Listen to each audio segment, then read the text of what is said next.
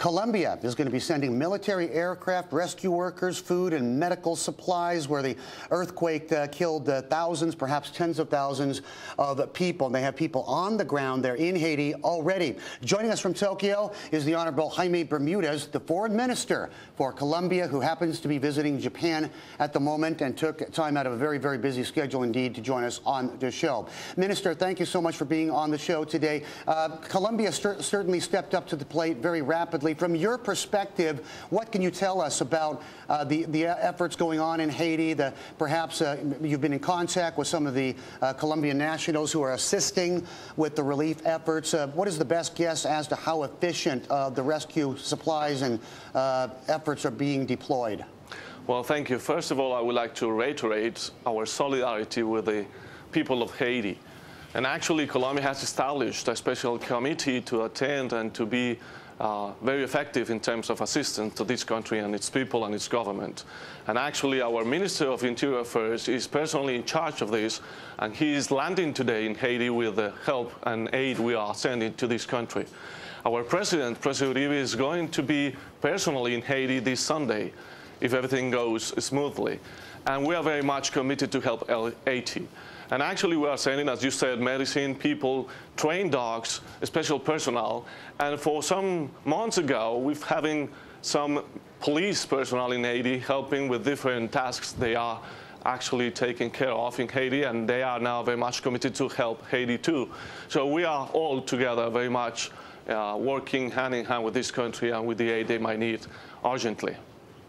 Mr. Minister, is each country in that part of the world, is each country in South America dealing on a one-to-one, peer-to-peer basis with the Haitian government, or is there some sort of coordination among Latin American nations to make sure there isn't duplicity, that you're not, sending the same sorts of things?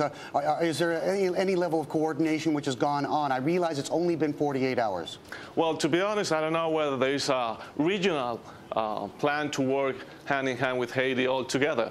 What I can say now is that Colombia, as I suppose many others, are working to help Haiti as fast as we can. But I think you're right. We should also come up with a plan, regionally speaking. And I presume that, well, yes, the Organization of American States and the United Nations are also working in that regard.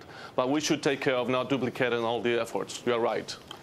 Okay. Mr. Minister, thank you very much on behalf of the world and the Haitians, of course, for the aid which Colombia is providing to that tragedy-stricken nation. I'd like to move to a different subject with you, Mr. Minister, and that is the question of ongoing conflict in your part of the world.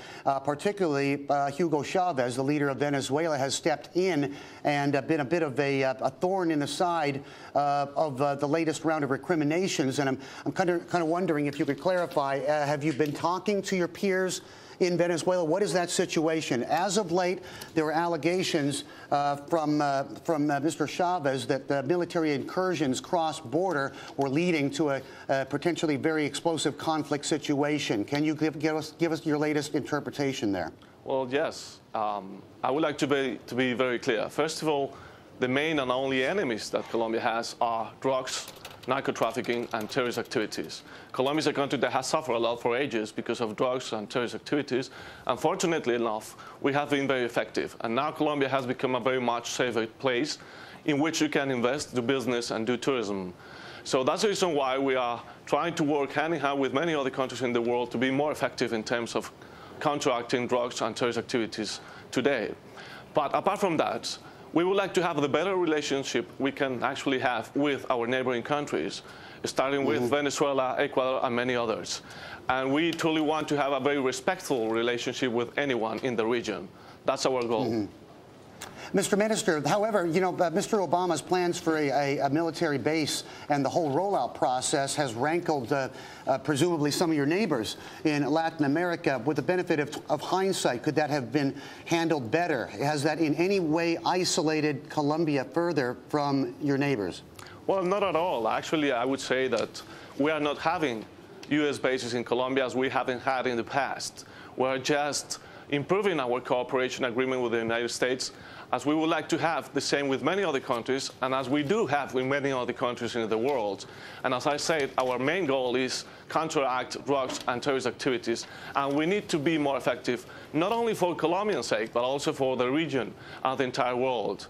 And apart from that, we would like to have the best relationship we can actually have with all our neighboring countries and the region. And we have a very good relationship with many others, as Brazil, Chile, Mexico, Ecuador today, and so on. Minister, do you feel like you're being treated perhaps a little bit unfairly by the White House, by the Obama administration? I mean, okay, we're not talking a bona fide military base, but we are talking about, escalation of troop hosting within your domain. At the same time, a free trade agreement that was negotiated, a lot of the nuts, bolts, and pieces were put in place, were negotiated pre-Obama administration, and now on ice because it has not been popular with the Democratic majority among lawmakers. Do you feel like you're being asked to do something, but there isn't enough quid pro quo there? Well, let me be very clear about the cooperation we get from the United States. This has been the case for ages. Actually, Plan Colombia started with President Clinton and continued with President Bush, and it's going to go ahead with President Obama. And we are not having more people from the U.S. in Colombia. Actually, the best ones to fight in Colombia are our own soldiers and police. We're just asking for technical cooperation in terms of counterterrorism and counter-narcotics. Secondly, we've had, as I said, a very bipartisan support from the United States long time ago, from Democrats and Republicans all together. And as we had had in the past a very good relationship with the other administrations, we are having a very good one now. You mentioned the free trade agreement. Yes, that's a very important thing for Colombia and for the U.S. too, not only for economic reasons. We need this agreement to have more investment in Colombia, to have more business with many other countries, but also for political reasons, because every inch we open up for trade and investment is an inch that we take away from drugs and terrorist activities too. All right. Honorable Minister Jaime Bermudez, thank you very much for spending time with us, and best of luck with your deployment of resources to aid Haiti.